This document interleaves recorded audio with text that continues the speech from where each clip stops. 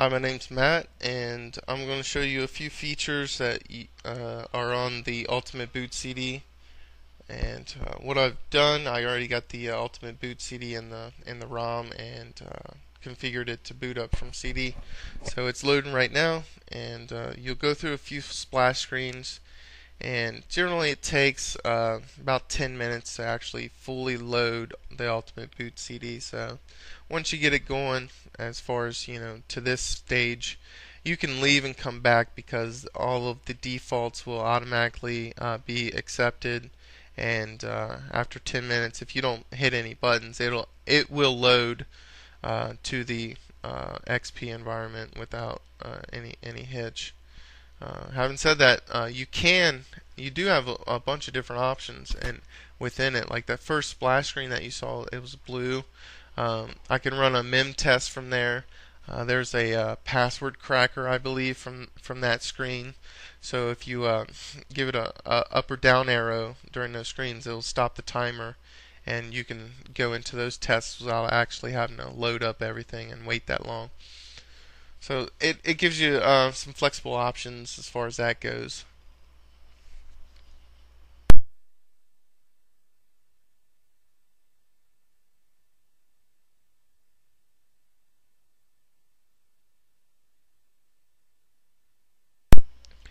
And the next screen, it shows you multiple different shells you can boot into.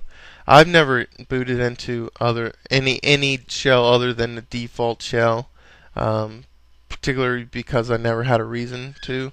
And honestly, I don't know what they're used for. So if you want to boot into a different shell and show me something, great. But I don't really have the time to, nor the desire, since I'm still learning all the things I can do with the Ultimate Boot CD.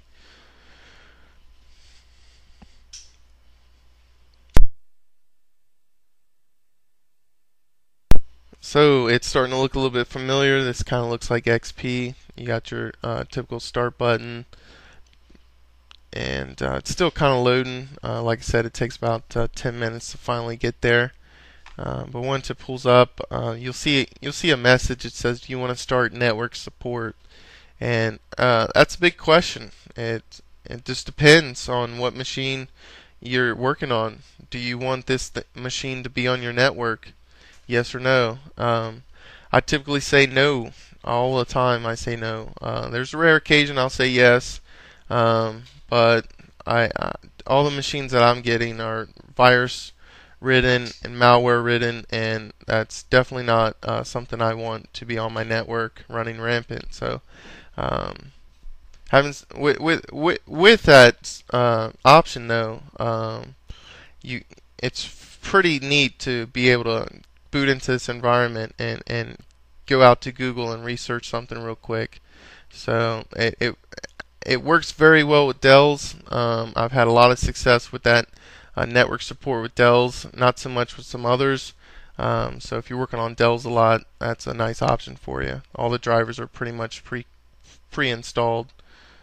So what I'm doing now is I'm going to open up just one of the file explorers. I open up the default MS Explorer, and I'm going to show you that you can in fact open up the C drive and copy files out of somebody's profile.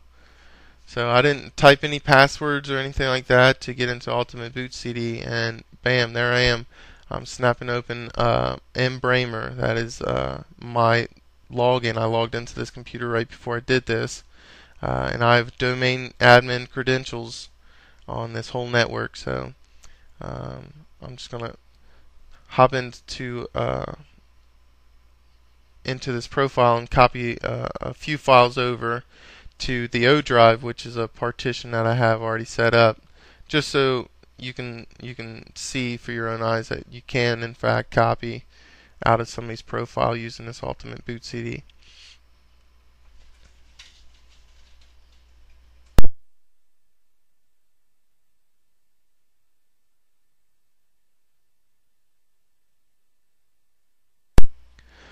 So there you go. I'm just going to go ahead and paste. It's this really nice tool if you are working on a computer and it's extremely slow, or viruses disable the right click button, any type of crap like that. You can get around it by getting into these Ultimate Boot CD and creating a backup. You can before you actually boot to CD, if you have your USB drive plugged in, when the Ultimate Boot CD comes to this screen, it will recognize that, and so you can take your videos, your music, your pictures, and copy them on over that way.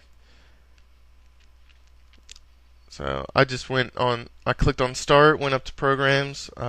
There's a bunch of tools installed, as you can tell. There's like 6 or 7 antiviruses that you can run, and this is actually the best way to do it. If you are booting into XP to run a virus scanner, you've already crippled yourself. If you think you're infected by a virus, you really can't start Windows in order to get an accurate reading. You have to actually boot into a different operating system, so that virus doesn't have a chance to even load. And this is the best way to do it.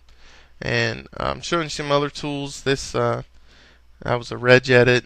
I'm just going to walk through that. I'm going to show you that you can actually use this regedit remote, and with that you can load up a user's profile and edit it directly. You can see Embramer there.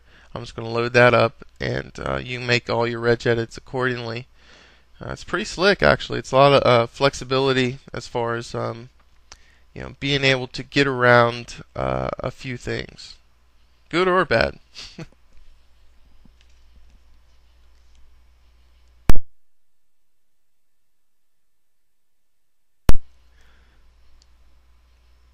Okay, next thing I'm just going to walk through a few of these. I'm not really going to explain too much of them because a lot of it is getting in there and just figuring out what the programs actually do.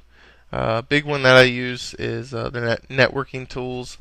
I use the SSH a lot. It's part of the PuTTY client. There's IP sniffers, all kinds of different stuff. I don't get into all that, but you can if you want.